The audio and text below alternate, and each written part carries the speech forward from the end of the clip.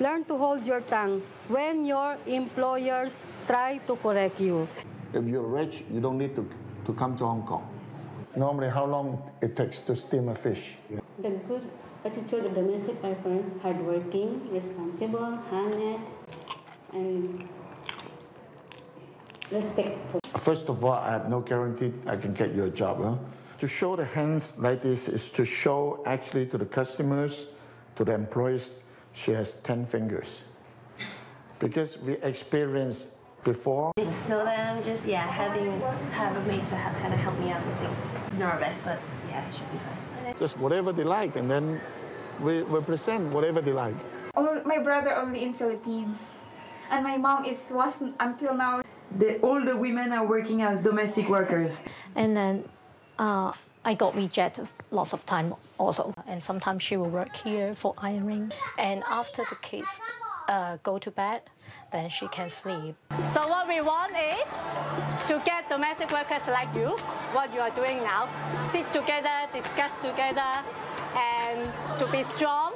I am Gina Tanzo, 35 years old, from the Philippines. I stay here because my employer hits me. Me, you would like to accept for full and final settlement. From the first time they enter the gate, they enter, the kitchen, they enter the living room. From being like torn, being so destroyed or so broken, or so looking very helpless and alone. Plus mieux. Pourquoi? Elle ne fait pas de problème. Et si tu as donné un remarque, elle reste gentille. Elle ne fait pas de problèmes avec toi. Until the block got big. He was happy when she hit me.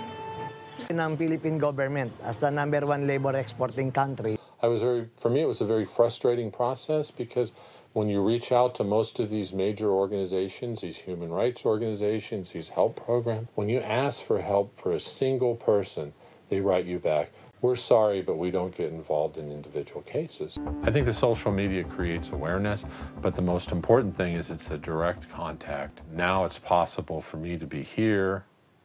I can have direct contact with the victim anywhere in Saudi Arabia, or they could be in Dubai or Kuwait, and we can connect, send information to somebody who cares and has an opportunity to make a difference.